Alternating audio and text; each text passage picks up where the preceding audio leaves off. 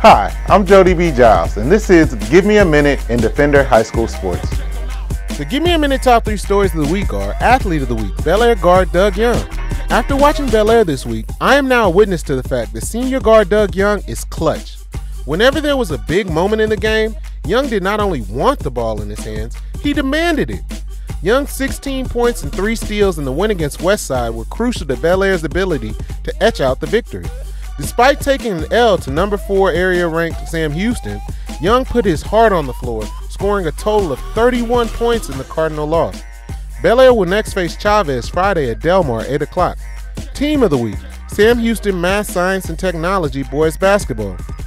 With Sam Houston's talented wing player Earl Beal out from illness, Sam Houston still managed to push their current win streak to 11 games after adding 2 more wins this week against Mickey Leland 70-40 and Bellaire 62-53. Shooting guard Chris Green led all scorers in both games with 15 points against Mickey Leland and 18 against Bellaire.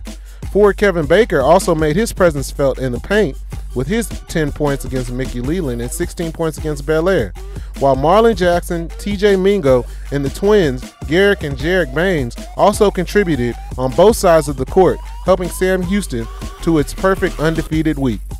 Sam Houston's last game of the regular season is against Westbury Friday at Butler, 5 o'clock.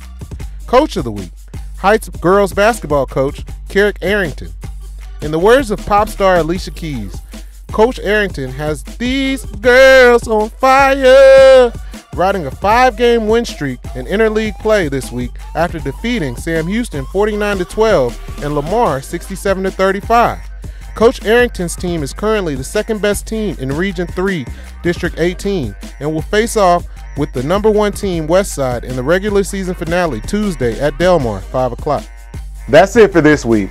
Check us out on Instagram at Defender High School Sports for the game and crowd photos, and like, share, and comment on Facebook, Twitter, and Instagram. See you guys next week.